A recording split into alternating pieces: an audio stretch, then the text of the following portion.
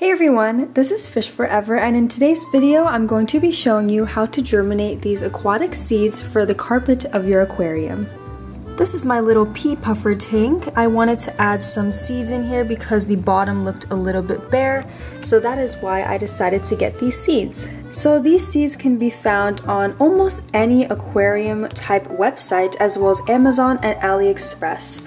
The biggest pro that comes with this is by the end you will hopefully have a full carpet of whatever plant this is, as well as saving as much money as you can. Typical pots of tissue culture plants will cost you around $10.99 US, but these 2 packs only cost about $6 on Amazon. So I suppose you could say that from a relative standpoint these are a lot cheaper. Of course this does not include the price for electricity, but in the end, this will generate the most amount of plant for your dollars. After doing some research on these plants and looking at the reviews on both Amazon and AliExpress, I found that these seeds were dying for a lot of people because they did not know how to germinate them properly. Some people will just expect these to grow by pouring them into the substrate, however that is not how a seed will germinate. To make this a little bit easier to understand, we're going to be thinking of the seed with the little cotyledon inside as a chick trying to hatch out of its shell.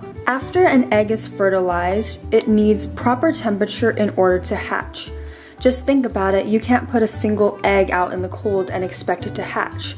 Well, the same applies here with the seed. You cannot just leave this inside of the soil or substrate in your aquarium and expect it to germinate.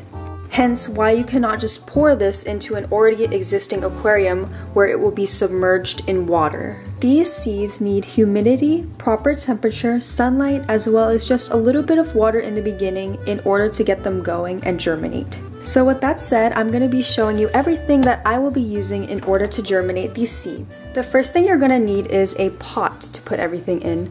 I'm going to be making 3 pots today with this 6-piece ceramic and bamboo tapas serving set.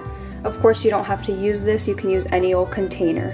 The second thing you're gonna need is some fertilizer. I'm using Seachem Flourish, but any type of fertilizer will work. Some planted aquarium substrate. I'm using Seachem Fluorite Black, a spoon to scoop everything with. Something to transfer out the water with. I'm using a turkey baster. And the last thing you'll need is some kind of cling wrap. This is going to keep the humidity in the pot. At this point you're probably wondering, well, what about the temperature? How are we going to germinate these with one of the included items you said? Well, that is where your aquarium light comes in. A lot of people will typically just put this in a cup and put it in a different tank with a heater, but I wanted to make this a little bit easier and accessible to everybody. So the way I'm going to be doing this is I'm going to put everything in the pots and just put it right on top of the tank where there's heat right here. The intention is just to use what we have in order to make this process work instead of adding too many things and making it complicated. Like I mentioned earlier, for the pots I'm using these 3 ceramic bowls found in this 6-piece ceramic and bamboo tapas serving set. I got this as a gift and I thought it looked pretty nice, so I'm going to be using it for the pots. Like I said, you can use anything such as a Tupperware container. Here it is. Let's open this up. Then I'm assuming the ceramic bowls are in here. And then there's also this little extra piece. I probably won't be using it. Alright, and let's see what the little ceramic bowls look like.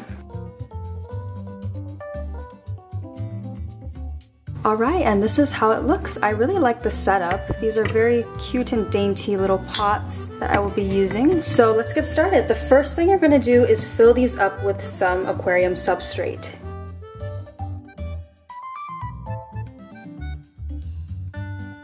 So I've just filled these up about halfway and now I'm going to go rinse out the cups. I've just rinsed these out and make sure to drain it as much as I could as well. Remember, we do not want to submerge the seeds, so that's very important. And now it's finally time to add the seeds. Let's cut this open. I really like how this baggie has a ziplock on the top too.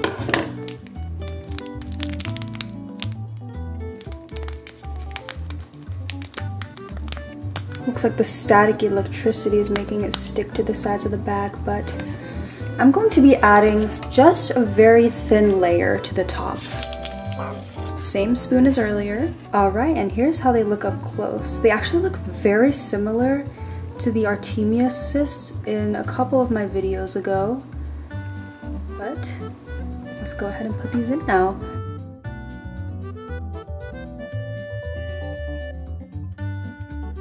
Thin layer like that is perfect. This is exactly what we have right now. Now we're going to put together some fertilizer spray. So this is 1 ounce of water, and then you're also going to take 1/4 of an ounce of some kind of nutrients. I'm using Flourish by Seacom and pouring this into here. So it will be a 4-to-1 ratio. 4 water to 1 ratio of fertilizer. This is the solution of what we'll be spraying on our plant every day. So just screw this up and it's ready to go. After about 3 minutes, the seeds should have soaked up as much water as they could from the damp gravel. So now we are going to put a thin layer of dry gravel on top. Alright, and this is after adding that extra layer on top. The reason why we're able to use the dry substrate is because the bottom is already pretty much wet. And so after adding this, the dry will soak up that extra moisture. Try to cover as many of the seeds as you can, but still keep it pretty light. Then you're gonna put about 2 spritz of this fertilizer water on them. This is just to make it humid and keep the area moist. Now at this point, a question may arise, why can't we just keep this right in front of the window? Well, there are a couple reasons. First of all, as you can see, it's snowing in the Pacific Northwest and it's actually very cold, so it would probably freeze these up. Another reason is even if you were somewhere very, very sunny, you might run the risk of cooking the seeds and having everything burn. That is why keeping it under an artificial light would be best. So I'm gonna be putting it directly under this light. All I have in here is some Rotala, some Water Sprite, and then some Crypt. So these plants do not need a lot of light, but if you have something like dwarf hairgrass that needs a lot of light, I wouldn't recommend doing that. So the next part is probably one of the most important parts of this entire video, and it is adding the cling wrap. As you all know, evaporation occurs 24 hours throughout the day, and in order to combat that, we're going to be putting some saran wrap on top of the pots to make sure that they stay humid inside. So it's just as simple as grabbing some cling wrap. I only need 1 little piece here. I could have actually probably cut this in half. I'll do that to save some cling wrap. So you're going to take some cling wrap and you're just going to wrap this as tightly as you can to make sure to keep it humid inside. And actually, I do think it would be perfect to put 2 on top, just for that extra protection. Make sure no air can get in, and then this is perfect like this. I'm gonna repeat the process for both of these and I'll be right back. Alright, and I just got all of these tightly wrapped up where they're airtight. I see some condensation already forming on top, which is a good sign. So at this point you would probably think, yay, now we're done with this, we can put it underneath the light and our seeds will germinate. Well, since we don't know the species of this plant, we're going to be safe and germinate these in the dark. Germination is essentially the process of sprouting. We're just going to be safe, cover this up for 24 hours, and let them germinate on their own. Keep them in a cool, dark spot. This can be a closet, a cabinet. I'm just going to be using the original box that the ceramic bowls came in. And I will see you back in 24 hours.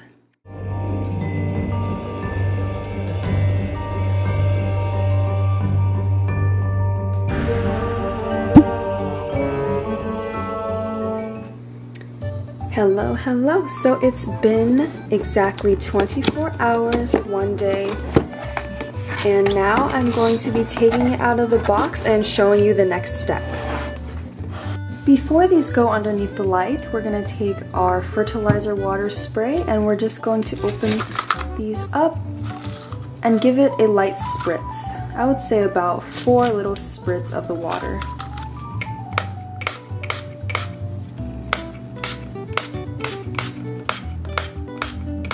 Alright, so this is what the seeds are looking like right now. Obviously they don't look very different than yesterday, But now what we're gonna do is we're just going to simply place it under our aquarium light. So I have 3 little pots and I'm gonna be placing it like this. Make sure you have a very sturdy base. And if you're making a bigger pot, you want to be very cautious with this because of course you don't want to break your lid. I'm going to be having 3 like this, one where the light is directly above it, one where it's about 1.5 inches above, right in between the center of them. And what we're going to do is we're basically going to use these 3 as controls. This one's of course, like I said, going to have the light right over, so we're going to see if it grows faster, theoretically. Something that you want to take into account are the plants in your aquarium. So I just have all low light plants, java moss, duckweed, things like that. In this one I have water sprite and some rotala and crypt, so they don't require that much light. If your plants require more light, this probably wouldn't be the best method out there, but it still works. Just some other notes, you're going to want to keep these pots underneath the light for approximately 8 to 10 hours a day, so I recommend doing this during the morning time when you wake up. And then the temperature that is optimal would be around 77 to 79 degrees Fahrenheit. That way, hopefully by the end, we can have a full carpet of whatever plant this is. And with that said, let's embark in this journey.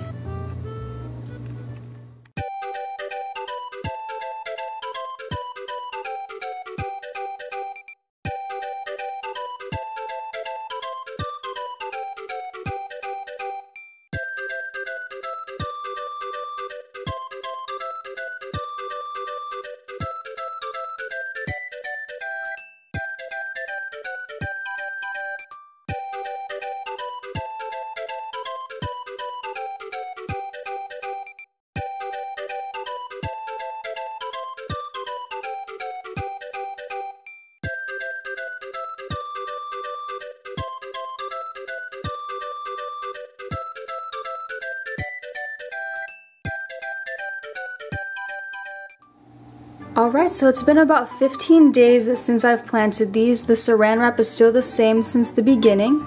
The 2 on the right are from the puffer fish tank. And then the one on the left is from the guppy tank. So let's take off the saran wrap and see how these compare. Here's just an up close of how the one underneath the puffer fish tank looks like. Very green and looks very healthy. Here's the other one. And then to compare, here's the one that was underneath the guppy tank. It looks very healthy as well, just the little sprouts are smaller. So if you guys saw my last video, I had some rotala, which has grown a lot, as well as some water sprite in the back and some crypt. Last week when I did my water change, I removed most of the water sprite, and today when I do my water change, I'm going to put some of the rotala in the back, and then I plan to have these in the front. I don't plan on having it in my guppy tank at the moment. I think there's enough plants in here for right now. So let's go ahead and do a water change and put the rotala in the back.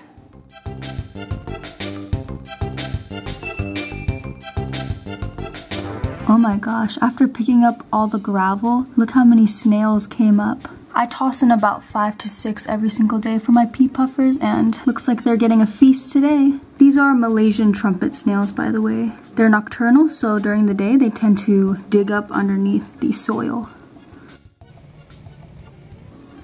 Ooh, that one just got one.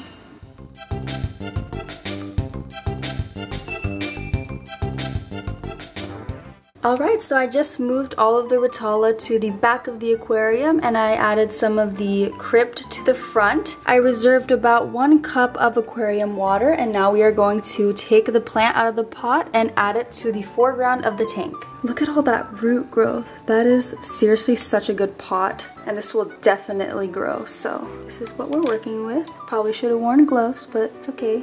Wow. Okay. So what I'm going to do, since this is pre-washed, we can just put it directly into the aquarium. So just going to put it, oh, that's a lot of excess gravel, but I'm just going to very gently place it like that. Okay, so this is what it looks like, just popped into the tank. Looks like some of the sprouts are wanting to go out, but wow, that's pretty incredible. So this thing would cost about $10 in the pet store, so the amount of money that we saved, plus we made 3 of them, is pretty incredible. Yeah, it looks like one of my pea puffers is very interested. Oh, She's eating it too. And those roots that we mentioned earlier, that's gonna grow very nicely in here.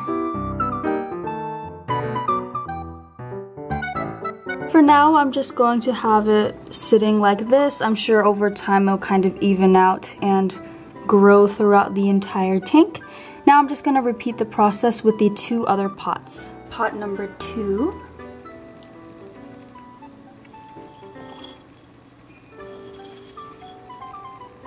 Look at that up close.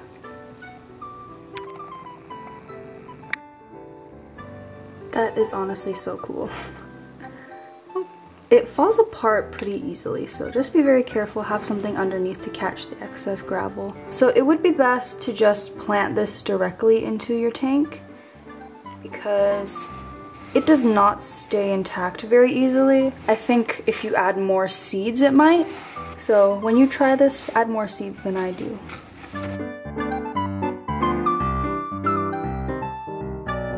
There we go. There's Peter coming in, checking it out. I want to be very gentle with this because I'm still not exactly sure what species of plant this is. If anybody knows, please leave it in the comment section below. I think I'll just leave it alone and let it do its thing. So there's 2. Now I'm gonna add 1 more on the very left of the aquarium. And this last one is actually the one that grew smaller sprouts because it was underneath the older tank light. So let's see if there's any difference in the way it looks. Pretty much just shake it and it'll come out easily. Wow, this is pretty astonishing every time I look at it. Oh, and this one, for this one, I think there were more seeds in it, so it's easier to stay intact. So you can see all those roots on the side, kind of forming like a barrier. This is how it looks. There's some brown spots from the fertilizer water, but it's fine. And this is the 3rd one planted. These are the other 2. And let me just arrange these a little bit more and I'll show you the final product. Alright, just from a bird's eye view, this is how all 3 are looking right now. Ignore the biofilm on the top, doing the water change, so there's a lot going on, but this is how they're looking. So what I'm gonna do is I'm gonna go ahead and finish cleaning the aquarium, add dechlorinated water, a little bit of fertilizer, wait a few hours for everything to settle, and I'll be right back. And just like that, 2 hours later, my tank is filled up clean and clear, and this is how everything is looking.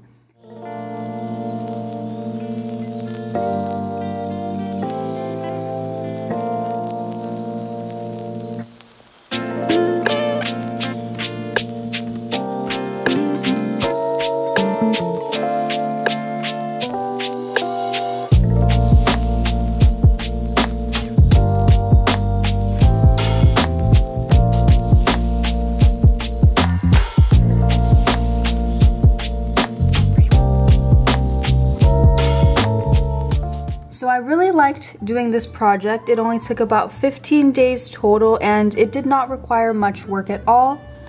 The result, of course, is absolutely stunning. If any of you guys want to see any updates on this, feel free to follow my Instagram at FishForever channel. Don't forget to like the video and subscribe to my channel, and I'll see you next time. Bye!